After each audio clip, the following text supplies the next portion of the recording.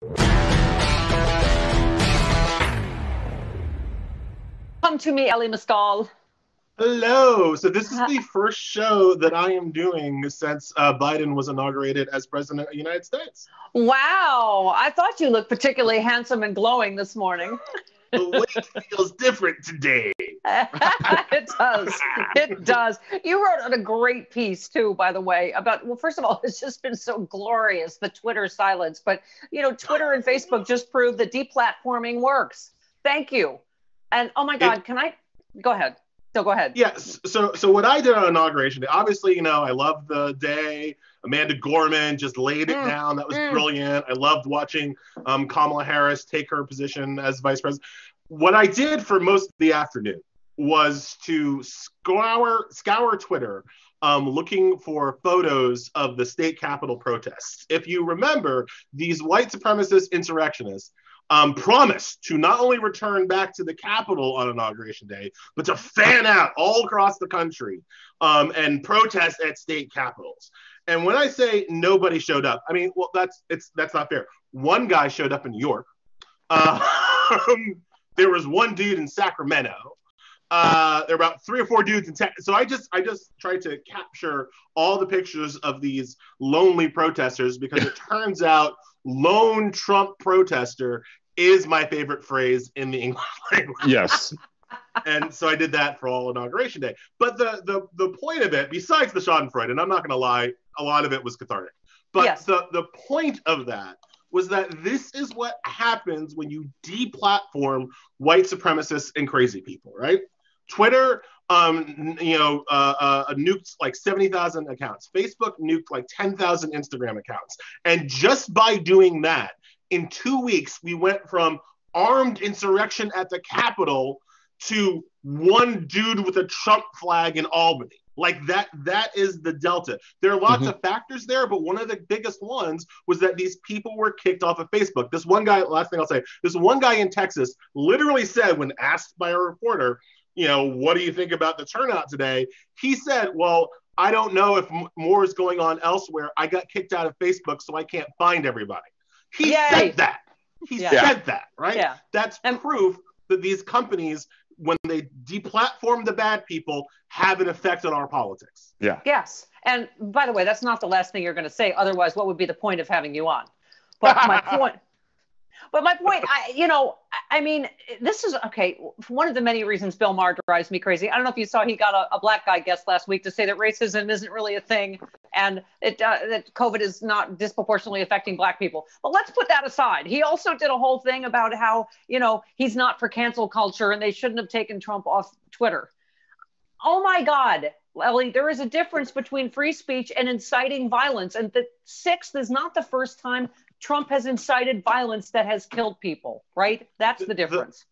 There is a class of people out here who honestly think that the worst thing that can happen to you is to be banned from a private service. And it's just ridiculous. There is no First Amendment. There just is no First Amendment issue when a private company takes these actions. There's not. I mean, many people have tried to explain that. If you don't get that at this point, you're just unwilling to learn. All right, like the First Amendment does not come into play here. What does come into play is these private companies' business models, and all they're saying right now is that it is bad for their business to host insurrection. Thank you. Right. Republicans used to letting the market decide. Remember, Republicans are the people who are going to go out there and tell us that the market is who should decide who gets food. And the market is who should decide who gets housing. And the market is who should decide who gets healthcare. So they're fine with the market deciding all of these critical fundamental issues, but the market deciding who gets to plot insurrection or not? No, that we can't leave up to. Nah, screw y'all. No.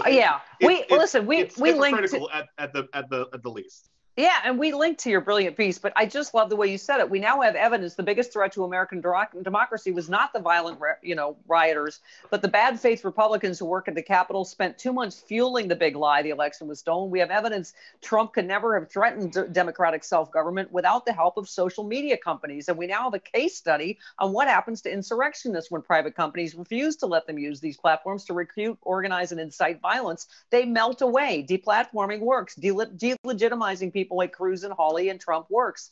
And I just said that. I've been saying that all week, Elie. It's like we punched the main bully in the nose and all the other bullies scattered, and that's what it feels like. You said there's a lot of factors. I'd argue the biggest one is the social media companies took away their toys, right? And you see lone Trump supporter.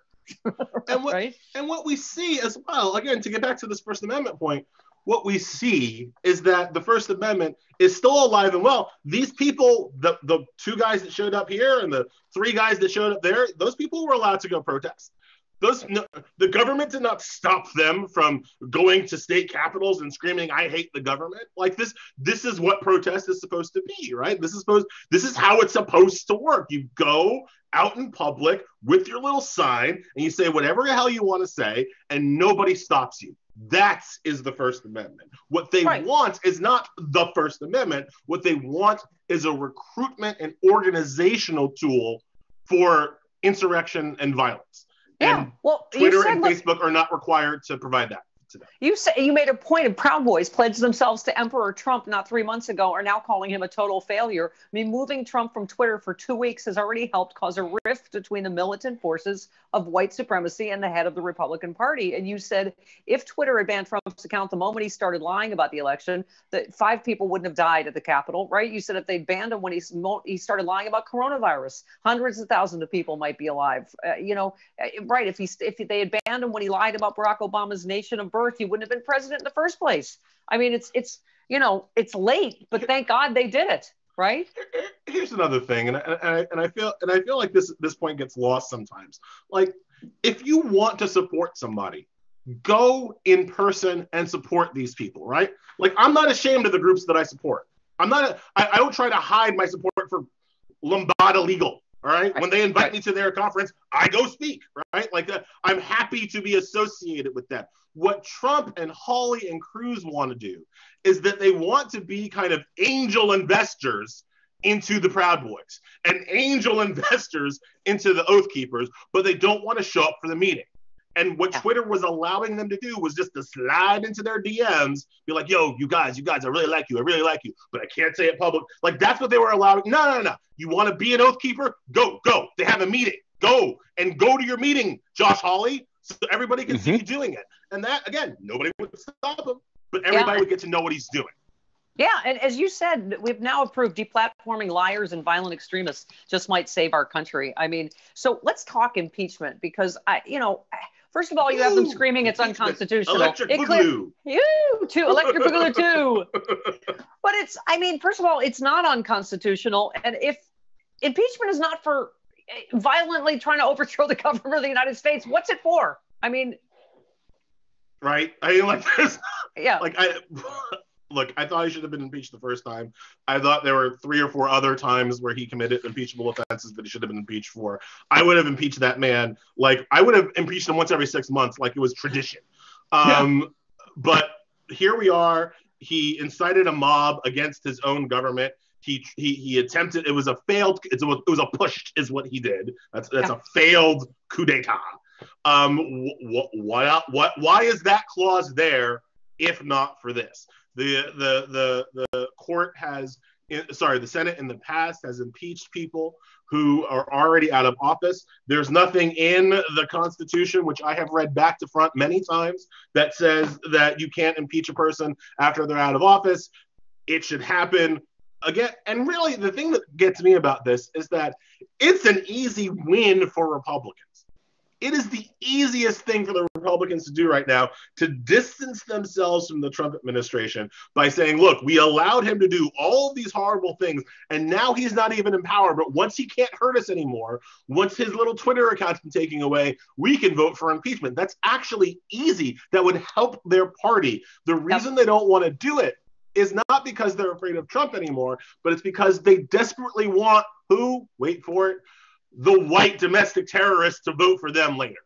Like, that's why they won't do it. Not because there's any pushback from Donald Trump. It's because they want his crazy white supporters to support them in their future political ambitions. And by the way, I said earlier, they're all just like him, whether it's Madison Cawthorn or Tom Cotton, they're all liars and frauds. You told a story about Tom Cotton, but so as you tweeted, right, somebody tweeted, it wouldn't surprise no one that Tom Cotton is a liar, but I would have bet he was too smart to go in for stolen valor. I would have been wrong. And you said, it isn't my lane to fight because I barely spot the difference between an Army Ranger and a Power Ranger, but stolen valor seems bad.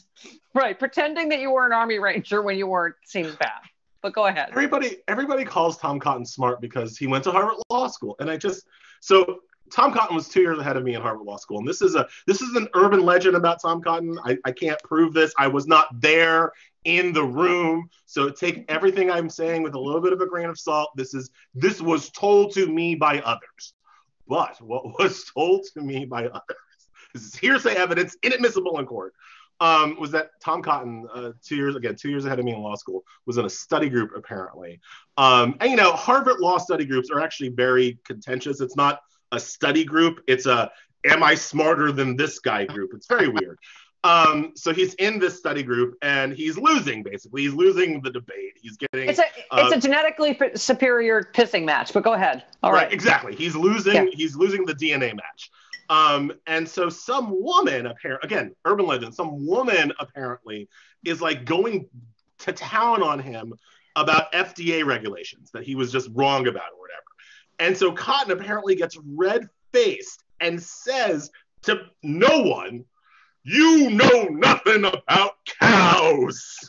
What?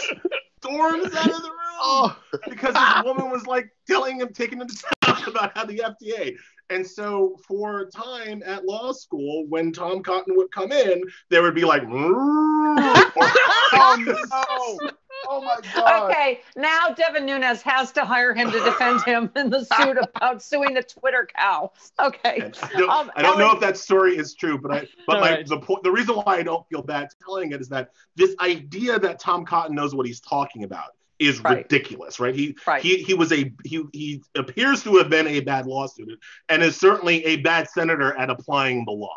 Yeah. All right. We got to have you back because, I mean, you could follow Elie on Twitter because you just legally, you're just laughing your ass off. Speaking of Harvard Law School, about how crappy Trump's EOs were compared to Biden's executive orders. I think all of Trump's just said black guy bad. No, that's all they said, but legally not.